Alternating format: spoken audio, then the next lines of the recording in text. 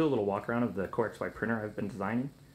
This is kind of a simple setup, but it's my first printer I've designed from scratch. So we'll go through a few of the different design features on it and kind of highlight what I did and why. So it's all built out of 2020 extrusion. I got it from my Sumi, I believe it is. They did all the cutting. I spec'd it and they cut it and drilled and tapped to fit, and a bunch of aluminum brackets from AliExpress and a few other places. And the top of it, this is actually a sheet of aluminum. These are all done with aluminum, and there's a few bolts, quite a few bolts around the top of it to kind of keep it rigid. I went with a relatively thin frame, a relatively small frame material, because it's all going to get skidded aluminum, and that should have plenty of resistance to torsion to make it at least stiff enough for what I'm doing. And it's sticker bombed because, you know, I wanted to be cool like the drifter kids, and I have just an awful lot of automotive stickers from various cars I've built. So that's kind of the top of it and the sides.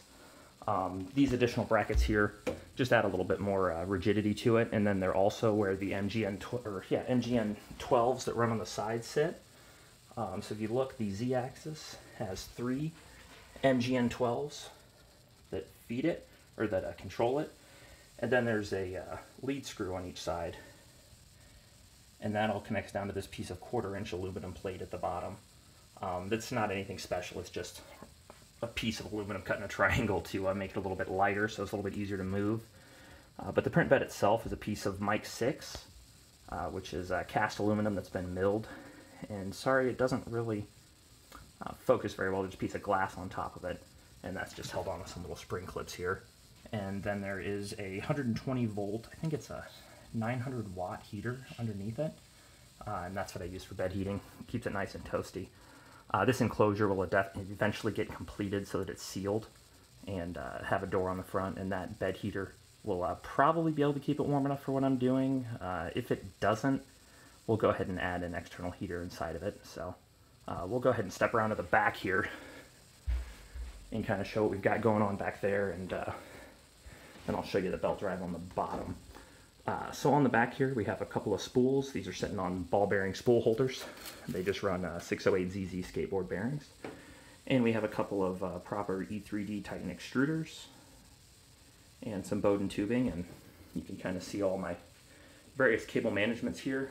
There's 2 boxes. There's one here and one up here. Those are where all of our end stops and motor controls and everything run. I'll show you from the inside kind of how those work. But then those feed out of here. I obviously need to print a cover for that. I just have been lazy and haven't done it.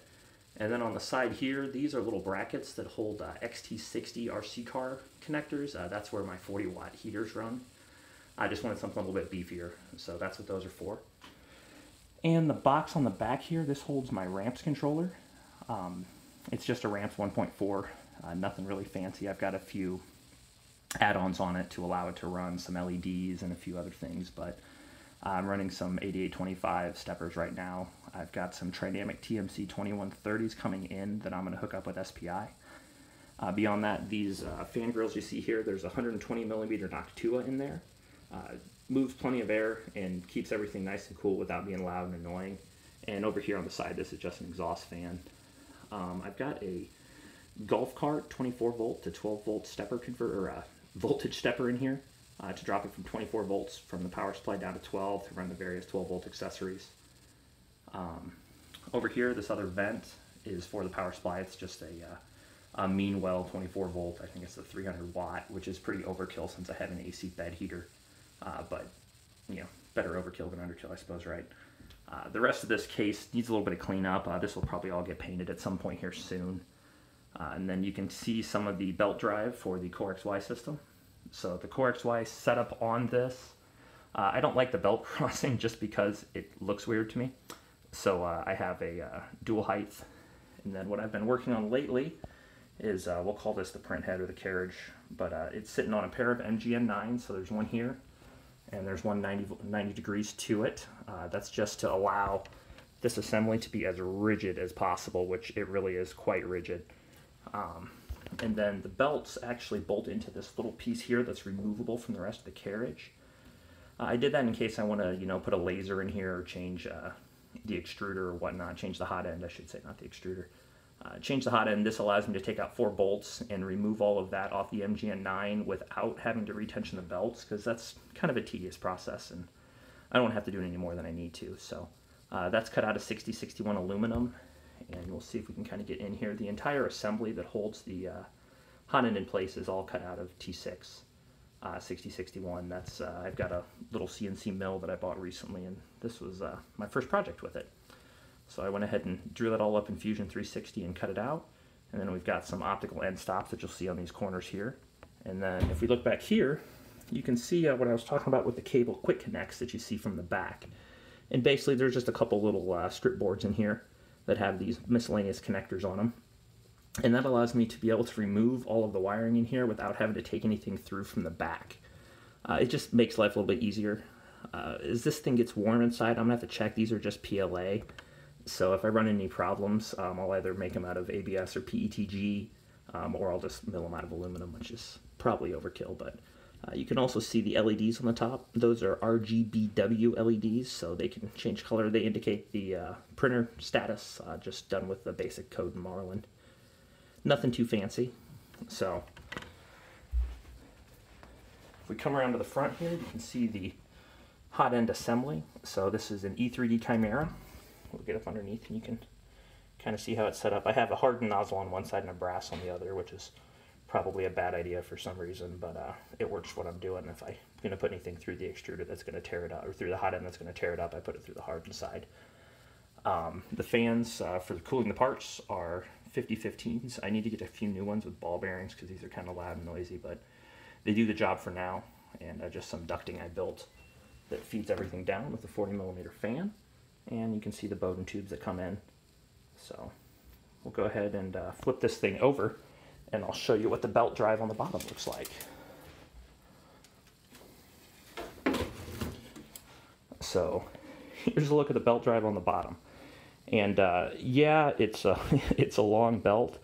It was set up the way it is to get a pretty significant amount of wrap on all of them. I wanted to make sure nothing slipped. And then it was also kind of designed to be able to take a few different size belts in case I have a hard time getting one. This is an endless belt, so it's just a big loop. And then we've just got a little motor drive in it, just another stepper. So these all drive to the lead screws. These pulleys here are just bolted on, and it is a 3-to-1 underdrive. So you get quite a bit of torque out of it, and it doesn't have any problem slinging that bed around relatively quickly. I mean, it's a pretty significant amount of space, but outside of that, that's really about it. This is the tensioner for it. It's just got a nut set into a piece of ABS, and then you can turn this bolt and it'll set the tension on it. The tape underneath it is because it sits right against it, and when it really gets that belt moving, it tends to vibrate a little bit, and that was the most annoying and loud part of it. So, but yeah, that's kind of a quick tour of it. I'll get some video of it running, and if anybody has any questions or actually is interested in the build, I do have all the CAD files for all the parts I designed on it. Oh, one last thing, these were the other part I made. This CoreXY is based on another guy's design on Thingiverse, and I don't remember his name offhand, so I will link that down in the doodly-doo below. But I redesigned it to be able to use actual toothed pulleys on the sides and smooth pulleys where I needed.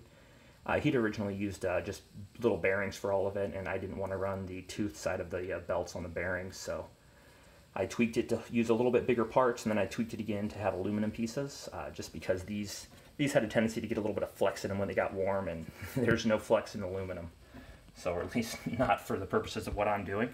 And then from underneath, you can see that we also replaced those bottom brackets of aluminum where they bolt to those MGN12s.